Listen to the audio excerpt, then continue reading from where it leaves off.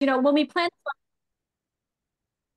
thanks for joining everyone. We're going to get talking about the crazy world that is the Amazon jungle. When we started talking about this, literally like way early in the year, we knew that things would pop up, but man, did we time this webinar right. These new fees are crazy.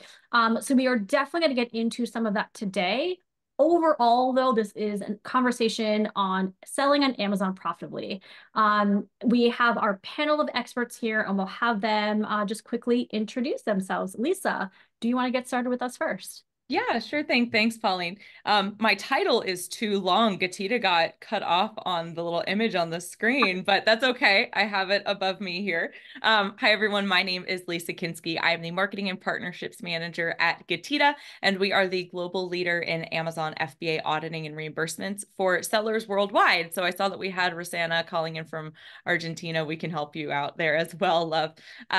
But what we're doing is we're helping sellers to get the most back in reimbursements available to them, ultimately helping their business become more profitable. So I will leave it at that. Cheers. Awesome. Scott, introduce yourself, please. Tell the world Hi. about. Yeah, hi, I'm Scott Scharf. I am currently the founder of Scharf Consulting, where I provide e-commerce sellers business optimization processes to really optimize their business, coach them, solve their accounting finance challenges and optimize their operations, review their tech stack. I was the co-founder of Catching Clouds, the first e-commerce accounting firm back in 2011. So I've been deeply involved in this e-commerce space for many, many times, have great relationships, but my core is really how do I solve these back office business and technology challenges, process challenges of running these crazy e-commerce businesses, which of course Amazon makes more and more challenging on a regular basis. Keeping us on our toes. Yes, Scott. Thanks. Great to have you here. Liz, for anyone who may not know you, I know that's like an impossibility. Just in case, please introduce yourself to the team here. Hi, I'm Liz Downing. I'm the Director of Partnerships at the Ecom Cooperative. I've been in the e-commerce world since about 2014, started out freelance writing. I worked at Ecom Engine. I worked at Techometrics. I've landed at the Ecom Cooperative. And what we are is sort of a hub of connection and learning, connecting the merchant community to the service provider community. And we do events, online events, we do in-person events, and I'm having an absolute blast. But I'm happy to be here today. Pauline and I have known each other for a really long time. So Pauline, why don't you tell if anybody doesn't know you, because I think you know more people than I do. I don't know, but that sounds fun. We should just host a party, Liz. Hey everyone, Pauline from Finale. Great to be here with you today. As you may hopefully already know, Finale helps sellers manage their inventory. Beyond that, we help manage the warehouse. Beyond that, we're really here to make sure that your business can grow and scale. I know it's a lot about like the boxes and the counts and the numbers on your sales channels. That's kind of the basics for what we do, but really long-term strategy is making sure that your business has the capability, has the data to make the right decisions as an operational hub in e-commerce for multi-channel, omni-channel, what have you. We have the software, and we also have a really solid team to help you with questions that you may have, how to set up your business, how to set up your warehouse workflows, how to just manage, candidly, partners, decisions, reporting. So that's it today. Hopefully you guys can see that we have experts from across different areas of e-commerce, just that we can talk about profitability on Amazon from a myriad of ways. We are going to be talking about a lot of different things. And so this is just kind of a sample of what we'll talk about.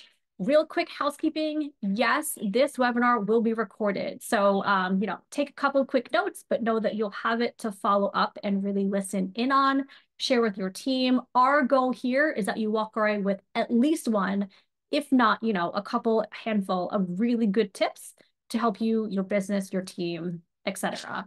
So, all right, here we go, crew. On this list, I know that we've talked about low inventory. Do we want to get started there, or do we want to kind of kick off with something else? Any ideas from the participants? You can chat in. We also have a Q&A.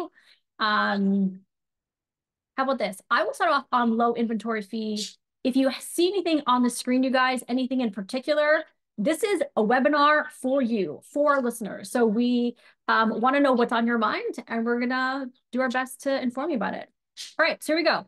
Low inventory fee. We have heard a lot about this from variety, again, all angles. And so why it's here, clearly Amazon's grown really big and it needs a better way to mitigate the disruptions to their workflows internally when sellers are falling low in stock.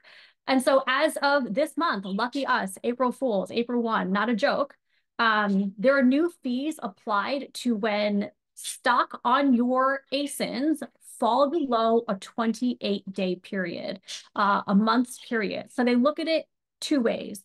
They look at your inventory at 28 days.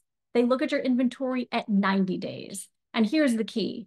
If both of those periods, data point A, data point B, are below a 28-day span, then you'll get that fee charged per the remaining items shipped out in that period, okay?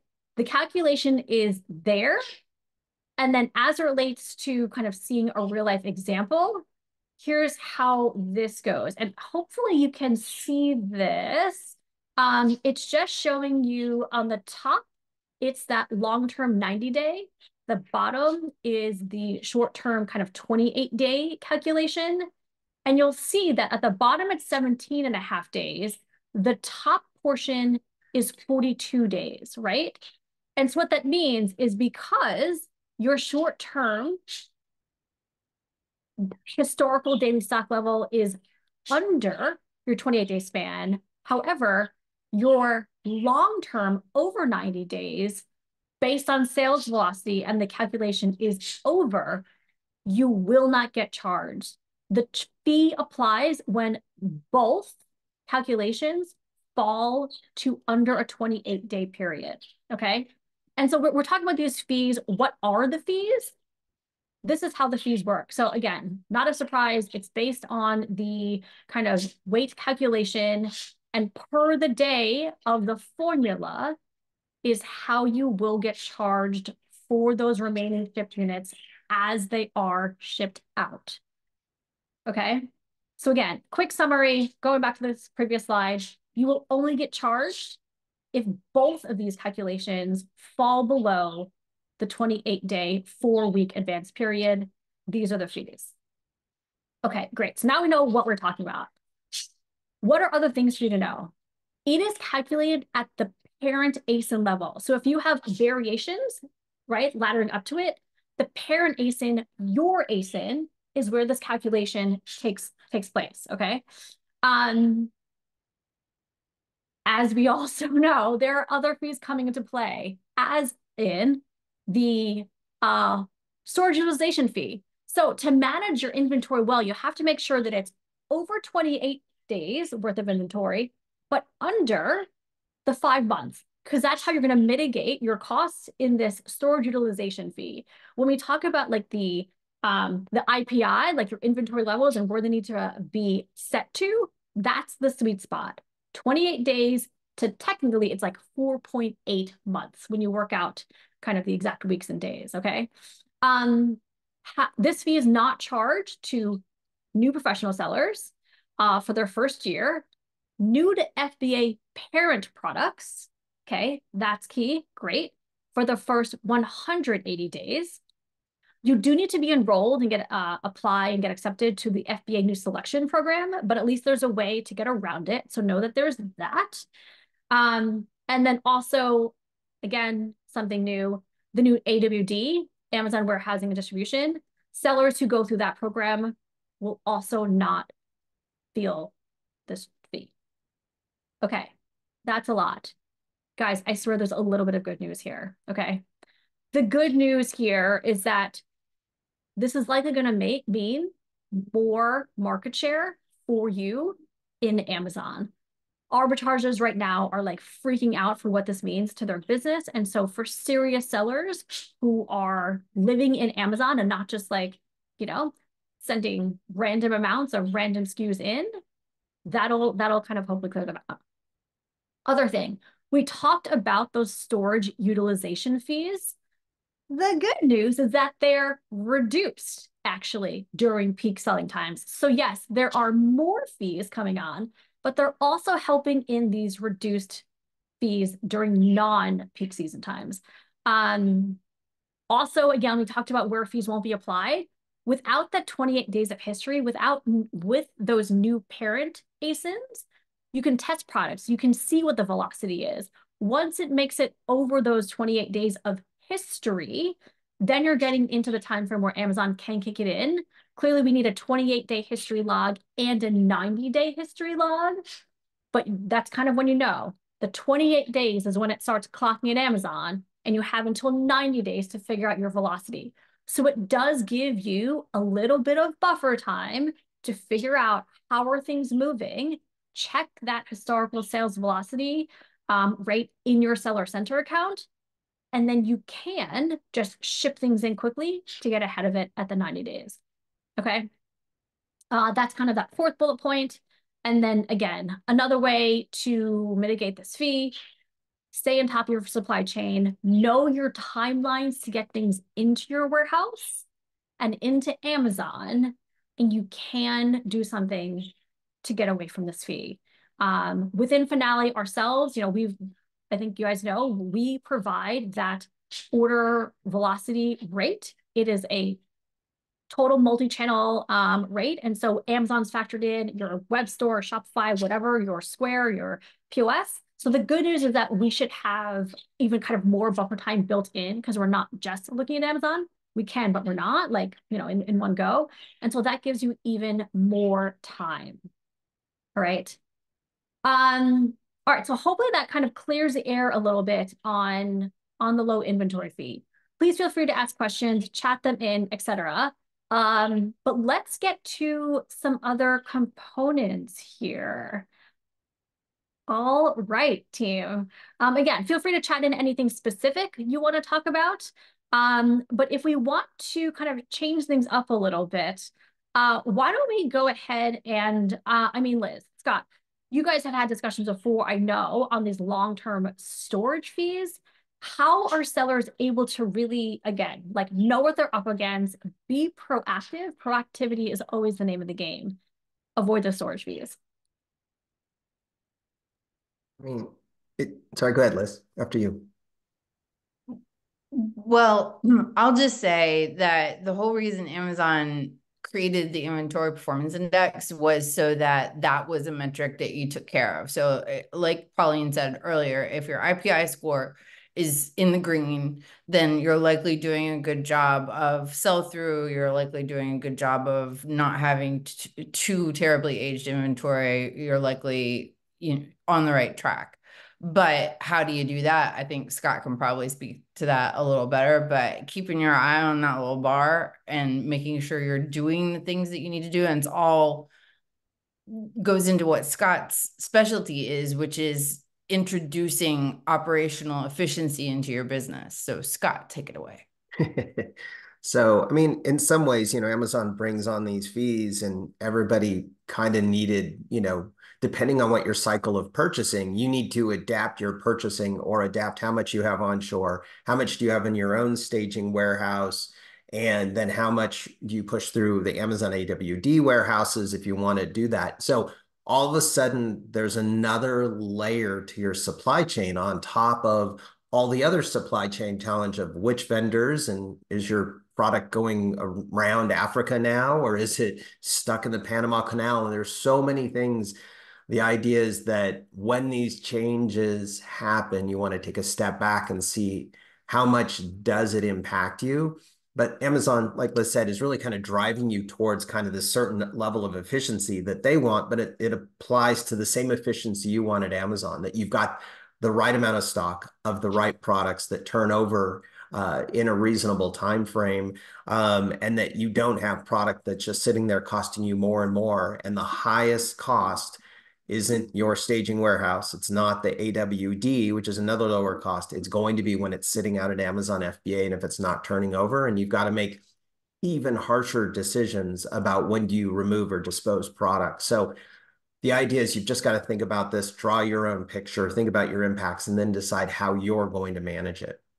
Yeah. And Scott, question, do you think that sellers are going to then adjust their prices to be able to like, it's kind of like, you know, pick your poison, right? Do you let it sit there and pay the storage fee, or do you take a little hit to the price to get it out faster? Like what are the There's strategies, right? Yeah, I mean, pricing and are you going to be discounting your cost? But that can have an overall impact. If you drop your prices to clear out inventory, can bring on your overall price down, okay, and your average order value down, which is something you want to be concerned about.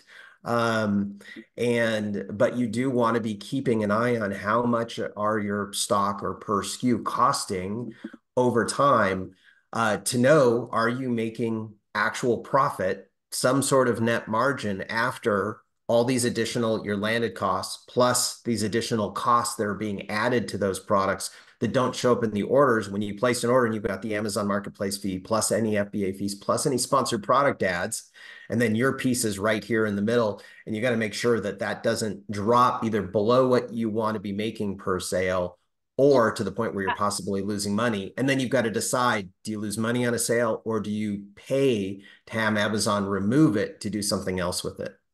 Absolutely. I think that makes sense. And it sounds like for me, this is a lot of like modeling out, right? Like modeling out different scenarios. Because even when folks talk about the inbound placement fee, do you send it to Amazon once and pay the premium fee? Do you do the legwork to be able to send it out to different, centers? What's the cost there? It seems like it really focuses around your core cost ROI, your COGS, right? Your COGS, landed goods, et cetera. And then what buffer do you have, right? But like knowing your COGS is the first piece, and knowing how much you can play within that is where everything else comes in. What decision is the right decision? Any decision that keeps you above your COGS. Yeah, just a rule of thumb that I've been looking at both from healthy businesses and having just a few set numbers so you can look at something. And in general, for a new Amazon product, you want to be looking at something like a 60% gross margin, maybe even 65 or 70%, because of all these additional fees and effort and time and different things that you have to go through. Hopefully, to have a healthy net margin on Amazon of around 20% that ends up flowing through the rest of your financials so that you end up hopefully having a 15% or close to that EBITDA to have a healthy business. Like all of those things kind of flow together. But it means like if you're looking at a product that has under a 50% gross margin, it's going to be very hard, not quite impossible yet, to be able to make a profit, a net profit that you actually generate money even after all the work and your overhead and everything else of selling that product on Amazon. Really, really great benchmarks to have. I agree. I'm going to stop sharing my screen. I just wanted to point out one thing about this long-term storage fee. So previously, the fee kicked in at 365 days. It is now down to half a year. Okay, you guys. So again, know that they have reduced, but they're also being enacted sooner rather than later. So just another thing to keep in mind. Denise, I see your question about seasonality. I definitely want to get to it. I want you to just real quickly tie in, amazing, another question. I want to quickly tie in what Scott was saying about benchmarks and keeping in mind kind of ROI, everything with advertising, right? So Liz, we talk about return on ad spend, but how does that ad spend then also factor into what is your overall profitability per SKU? Well, I think Scott can speak to this too, but generally you implement advertising and different advertising products on Amazon to increase sell-through or to increase brand awareness. So obviously if you're going to do sponsored product ads, that's to sell your actual products. That's the lower funnel stuff. And when you've got that more margin, you've got more runway, then that's when you do brand awareness type things. But that is what a healthy business does. I see a lot of brands that are dumping money into ads without actually looking at their data and without actually knowing their COGS. I mean, you kind of have to know your COGS first, like you said, Pauline, and then you plan everything else around that. So you've got to, advertising isn't its own thing. It's part of the entire picture of how your products are selling.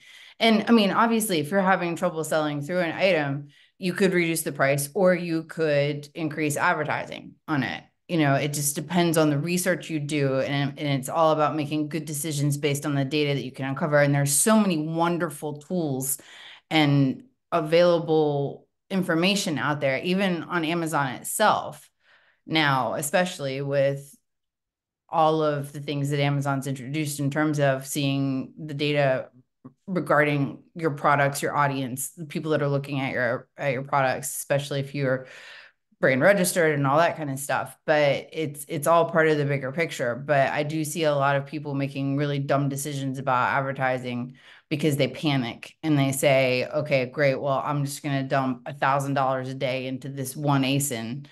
And they're not even really looking at if that's actually getting them any return on their ad spend or not. So perfect. I was about to ask, what do you think is the more important metric, ACoS or ROAS? And again, so that is advertising cost of sale or total advertising cost of sale, as Techometrics likes to say, keep on top of your tacos. The advertising person that I used to be would say tacos is more important, but thinking from a seller perspective, I would think that the return on your ad spend would have to be, if you're thinking about a healthy business and you're thinking about profitability, that needs to be a metric that you pay very close attention to. And I'll fight you for free. I'm kidding. We're lovers, not fighters here. Yes, exactly. Okay, great. All right, Denise, so let's see your first question. How do you manage seasonal product to have enough for the holiday season, but then not end up with inventory after the holiday and then recall and or dispose?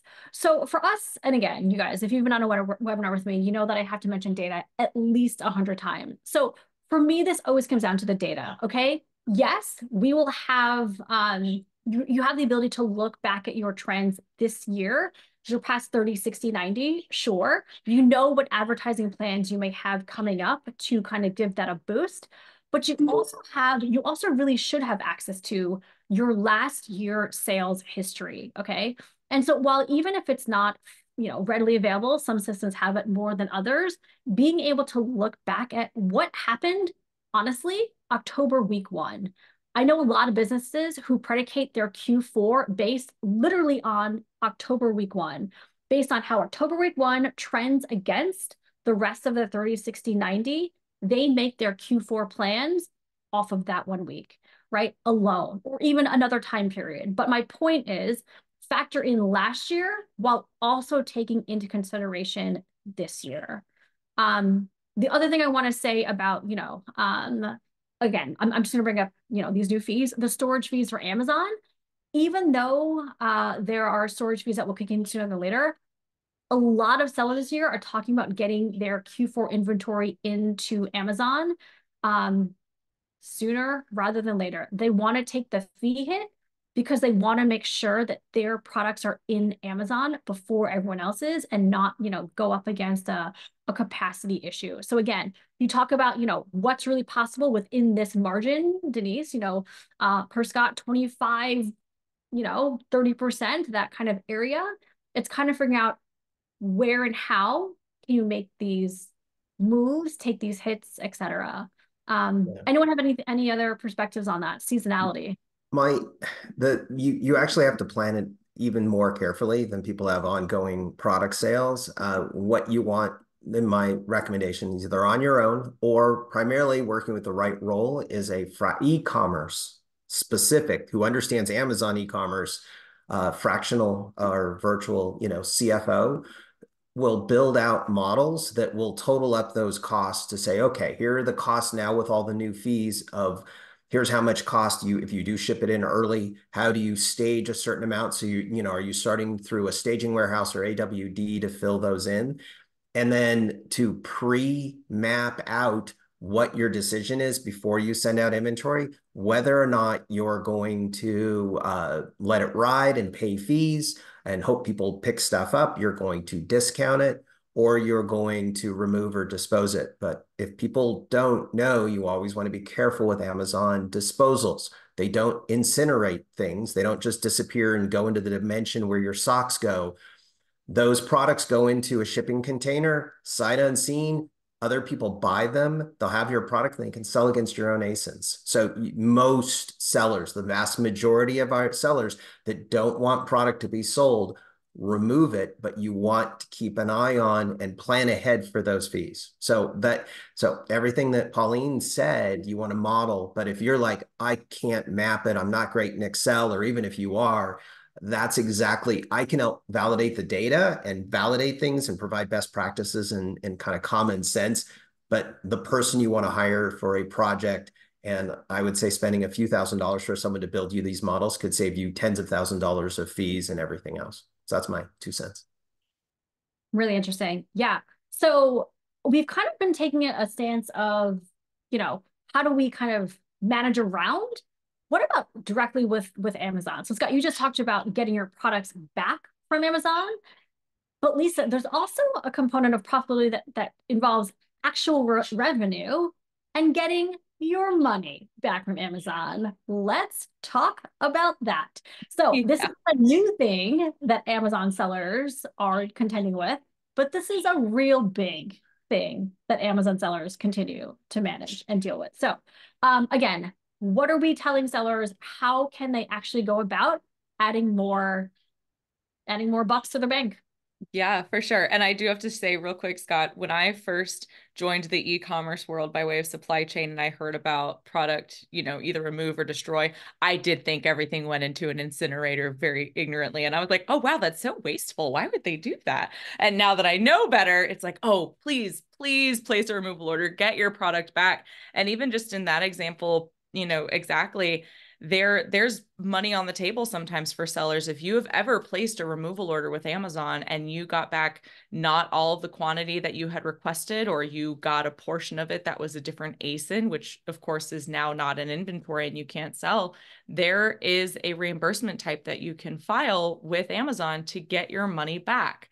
Anytime there's an issue with your inventory in Amazon, you have money due back to you because that's inventory that you can't sell. It's either incorrectly charged fees. When we were looking at the spreadsheet earlier of the fees per the weight of the item, if your product goes through the ASIN one time and the Cubiscanner gets it wrong, guess what? That's the weights and dimensions slapped onto that ASIN throughout their whole system. So you have to be on top of it. It's like you said, Pauline, know the data. And you're right. We had you on a podcast recently and every answer was like, well, if you take a look at the data, well, the data, this, you have to know every single number in your business. And when we're talking about, okay, increasing the cost of the product to make up margin, or maybe if we trim down the advertising a little bit, a great first place to start is just looking through your account for any of these reimbursement opportunities, because that's immediate cash that you can put back into your pocket. You can reinvest into advertising. You can reinvest into your stock, right? So you don't go out of stock. Conversations like this make me even less envious of our Amazon sellers than before, because it's already like spinning a bunch of plates and, oh, guess what? Now the floor is lava. So like it's already so much to handle. So y'all please continue to use the questions and the comments here.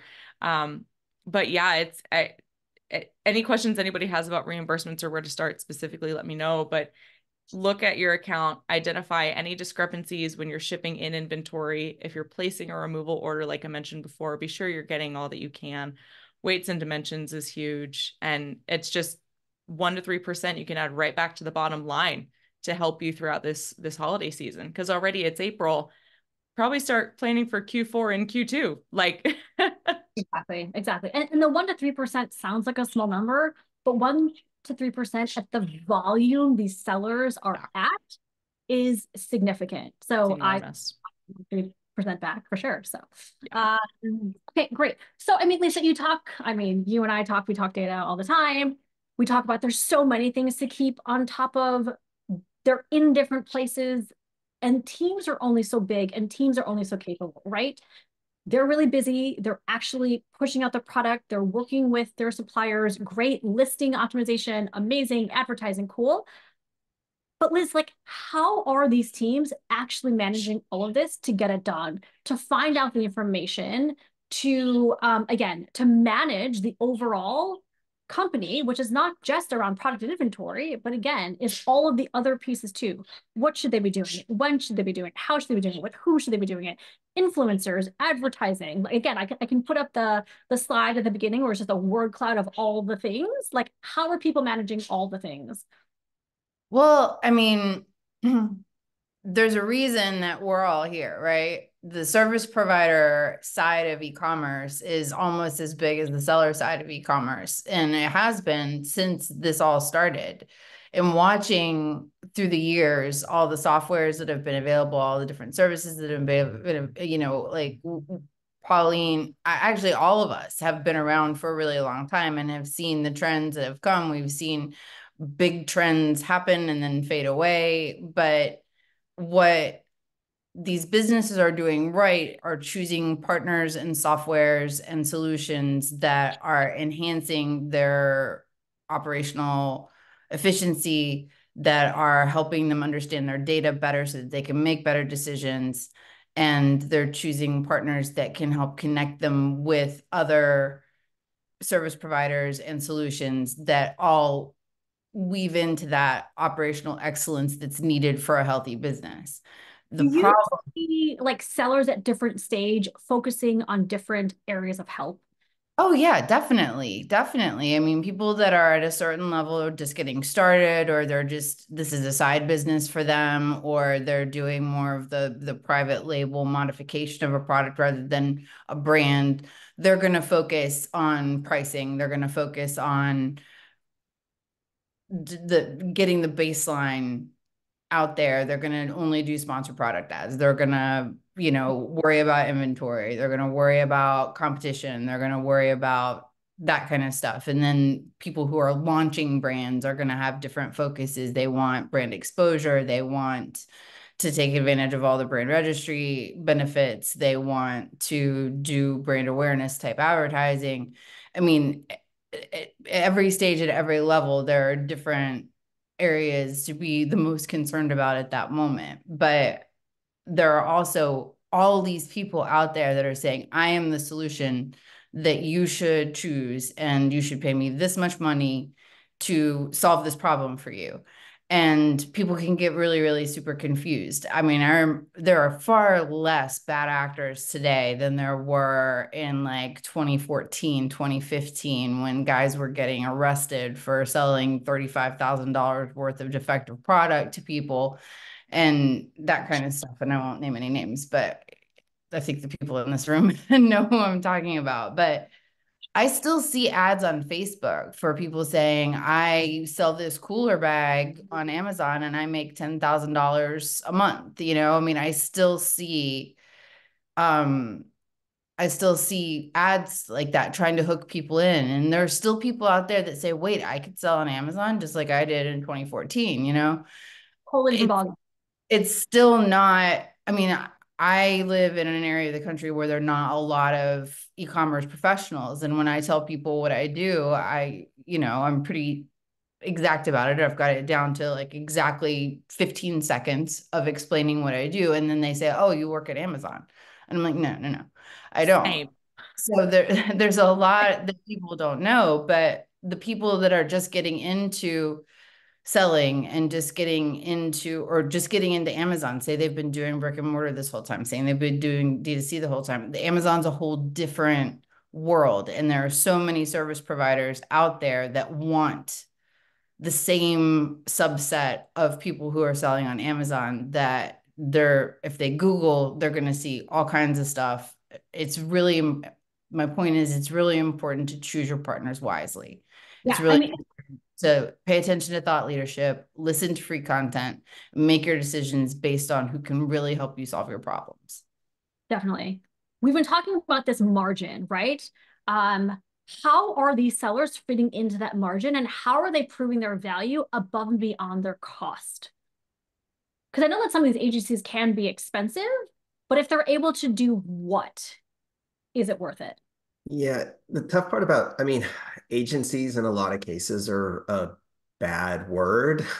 Um, there is very little trust in agencies out there, and it's very, very challenging. I spent a lot of time working with high seven figures, eight figure sellers, and unfortunately, it's something that everybody should be cautious about, that you really do need, if you become an entrepreneur and you've decided to sell stuff and you have products up on Amazon, one of your responsibilities is to really understand this.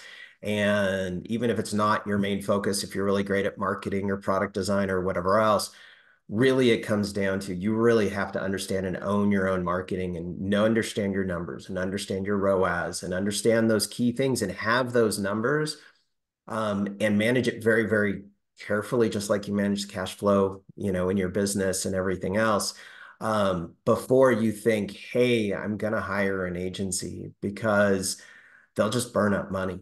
Okay. One of the key things, you should sit down with your accountant or look at your books and just say, look, I have this much money. This is it. This is the budget. I can't spend any more than that. Otherwise, I can't afford to buy more inventory, or I won't pull any money out of the business, or all the other pieces that are there. That it really, if you speak EOS, Entrepreneurial Operating System, it can be a multi-quarter rock or goal to really understand advertising and control it, and just set yourself like a really harsh limit of a budget and do the most with it and increment it. Now, if you get to the point where you're really good, you're either going to be so good you don't have to hire anybody and give them any of that money, okay? Or you're going to know how to interview an agency, and then you're just going to give them a teeny bit of money and a little bit of a leash and a little bit more. And if they don't perform, fire them fast. I would fire agencies faster than you fire bad employees. So That's fair. I like that. And really looking at contract terms, right? Like, what does it take to end the contract? I agree with you there. Yeah. So kind of in the same way that I asked Liz about, what are people looking for when they first get started versus as they're more advanced? For Finale, it's, we want to prevent overselling, right? We've got you covered. Real-time syncs, cool. As we're with our users longer, they want efficiency, the profitability, enhanced reporting, and then comes like barcoding and API exports, great. But from the agency side, I would imagine it's kind of like when you first get started, you want to be able to optimize your listings, perhaps, right?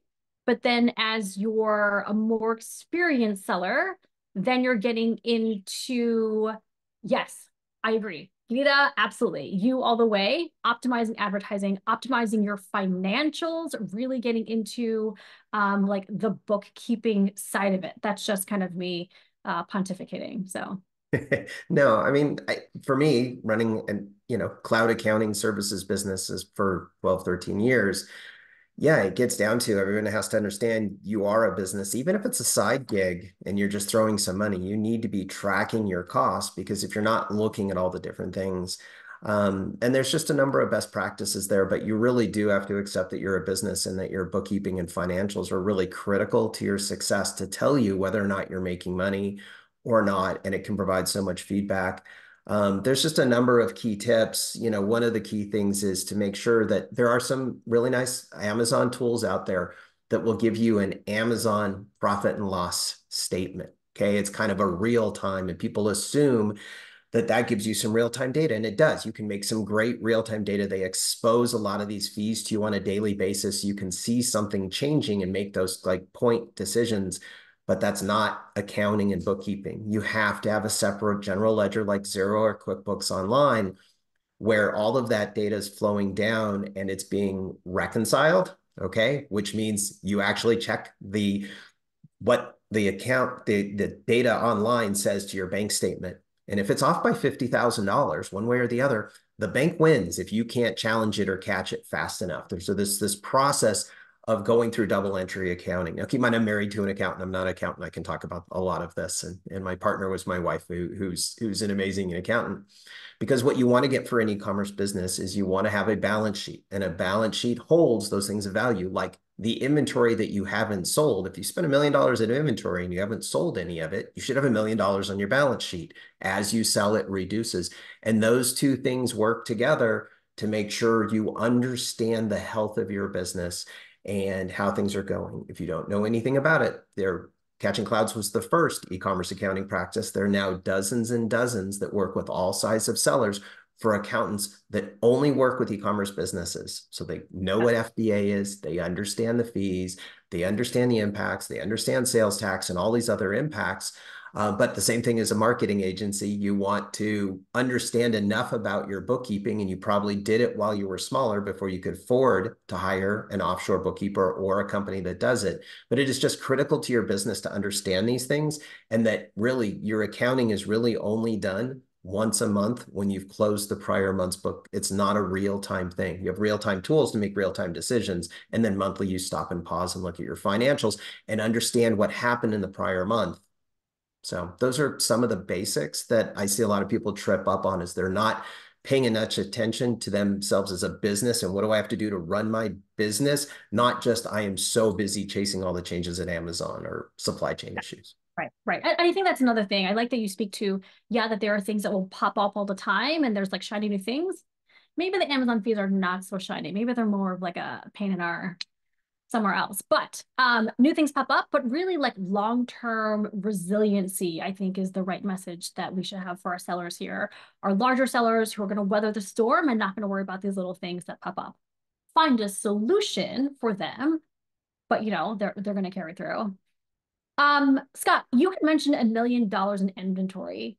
That kind of made me think, do you have a stance on getting funding for inventory, right? There are these separate agencies there that will kind of front money for. I will take the sigh as that you do have a stance. Well, yeah, it's, I'm the best business, even though it's harder and it takes longer, is a bootstrapped business that's profitable, that's putting enough money of profit each month so that you can take a portion of that. So let's say the optimal goal healthy business is a 15% EBITDA, or, you know, net profit. Okay. Just simple numbers. Okay. Then you can take 2/3 of that and invest it back in the business in additional inventory. So if you're not generating cash flow, I mean, that is the best approach. Is, you know, if you're bootstrapping it and you don't want to go, oh, I didn't pay attention to this cost or these fees, or I forgot that I had a $50,000, you know, container of inventory showing up and I spent all the money on advertising. Now I've got to go borrow from friends or family or from a bank or a credit line or whatever else. Now, if you have something that's going and you understand that you're doing well, and now you're like, hey, things are moving forward. Now I need additional capital to keep up with the growth. I'm still profitable, but I still need to do it. You have a number of different choices. The best money is an SBA loan. If you can qualify for an SBA loan, it is the best, most affordable, you know, interest rate loan to get you a chunk of money, and then you manage against that. Then there are multiple different inventory-based tools. There are tools that are that will let you factor, well, like, hey, I spent $100,000 on this inventory. I've got this invoice, and I'm going to pay it over time, and I pay a little bit of interest. But anytime you're paying all of this interest, it's just like all these nagging Amazon fees. If you don't keep an eye on all these additional costs and overhead versus just paying straight cash, you just have to be concerned. So you want to first talk to your accountant, bookkeeper, not necessarily your income tax CPA, to say, hey, what's going on in my books? You know, how do I look? And having solid books, you can take them to a bank or somebody else to get a loan. And then if you're truly unsure and you need help getting financial, that's another thing that a fractional CFO really digs in, or your accounting firm, your e-commerce accounting firm, will rate them and help you navigate which of these different tools. And you want to avoid things like Shopify's capital loans or Amazon's stopping their capital loans. Those were always bad. They were very, very expensive. You want to be very careful. It is just like getting a current credit card and getting behind, and you go from an introductory rate of 0% or very low to 20, 30, 80, 100%. I mean, keep in mind, some of these online inventory financing, capital financing for e-commerce businesses and whatever else, old day loan sharks would have never dreamed of getting the kind of percentage and money back on them that you can. So you just want to be cautious about it. Ask either peers in a mastermind, find a fractional CFO, find an advisor that can help guide you through to get the right capital. Nice. Yeah, I remember that APR conversation literally being like my 17th birthday, right? Before I get the credit card and go off to college, mom was like, Pauline, you have to know that this is exponential. I'm like, oh God, okay. It's been drilled in my head. So, okay, great. You did mention though, Shopify and growth. And so I know that we are very much here to talk about Amazon, but I also know that there's a big overlap between Amazon sellers and really multi-channel sellers, Shopify web store, and even in-store pieces. And so for me, you know, I think that that's something that I really believe in. We talk about resilient businesses, and that multi-channel piece is really, I believe, how businesses become resilient. Expanding channels, right? Being able to rely on multiple revenue streams so that you have economies of scale. You have your team, you have your products, you have your warehouse. Send it to another channel, whether you're starting on a web store and then expanding to marketplace, vice versa. I know is kind of a trickier route somehow, but also easier. I think that you know how you learn about like English and, French and Spanish in high school, and you start Spanish, and it's like, oh, Spanish is easy to get started and then hard in the long term, and French is harder to get started and easier in the long term.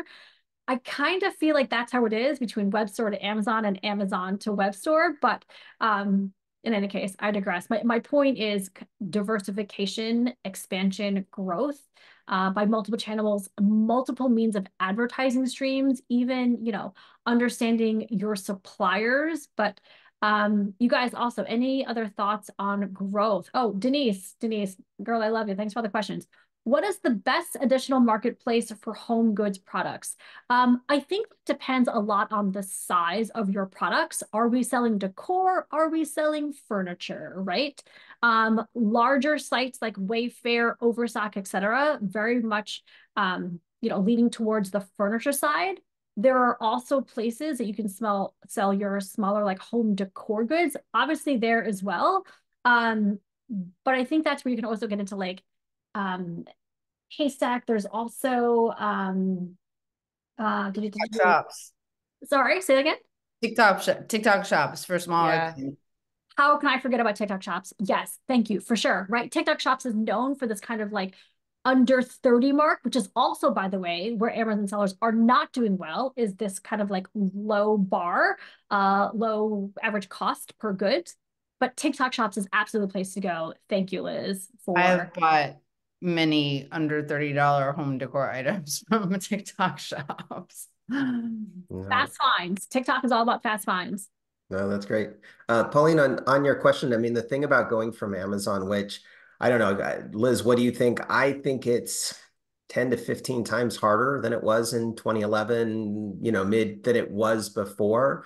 But the key things for expanding to a shopping cart is that you own the customer. You get the email, okay? You get the email address. You can market to them again. You can, you know, increase the lifetime value. You can send discounts and grow that audience. And then just pure financial, just because of the marketplace fee compared to what you're going to pay for Shop Pay or any of the other payment options. And you can offer a range of these, including, you know, delayed payment options like Affirm or Afterpay or whatever, is you make 10 to 12%, depending on the category, more on every sale that you make. Even if you fulfill it all out of FBA, which you can do, you make more money, and then you can market to them. Then you can do email marketing. Then you can do SMS marketing. You can continue to own your brand.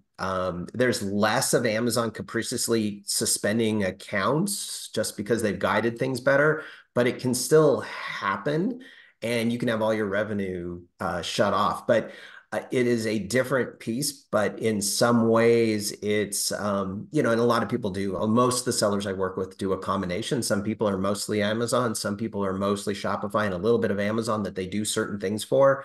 But you really want to make that decision. And then, like you said, you've got options. If you want to go a little bit B2B, you can go to Faire. You can go to another marketplace and expand. But in all the different hundreds, thousands of companies I've looked at and talked at, the shotgun approach does not work. You just spend your time and money across everything else. Pick 2 or 3 and really focus in on those. I've had sellers come to me in 20, you know, marketplaces where they're just trying everything and working very, very hard for no money. And I'm like, get rid of 10 and then I'll clean up your books. And then you'll get rid of 50% of those because we'll show that they're not profitable.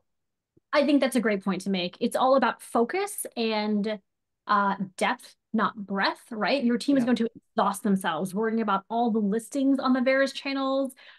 Again, we talked about sales velocity in Amazon alone. Try to figure out your sales velocity across everything, right?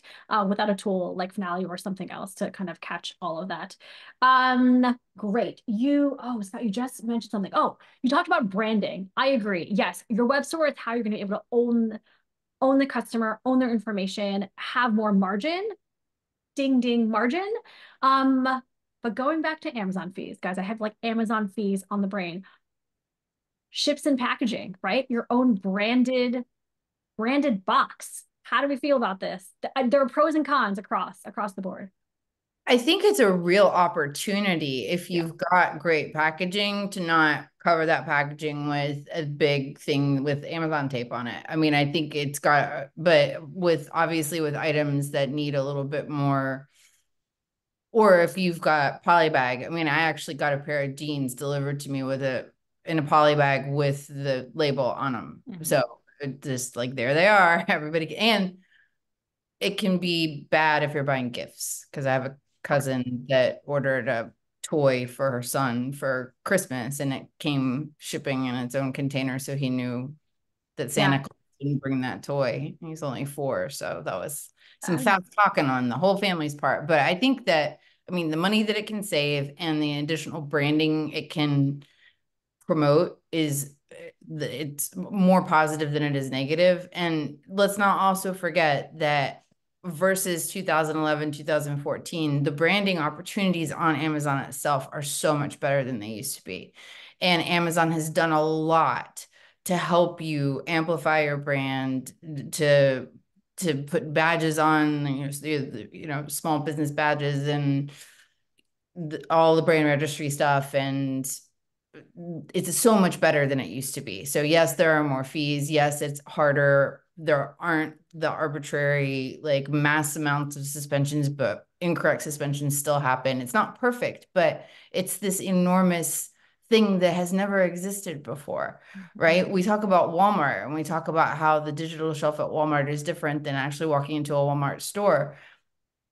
Amazon has always been a digital store. It's always been digital shelf. It's never been in person. It's just always existed in our imaginations, right?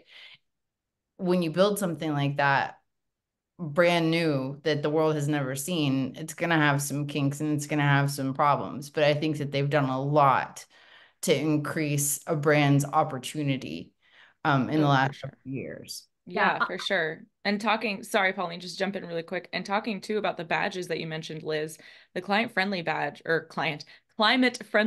is something I've been hearing a lot about lately.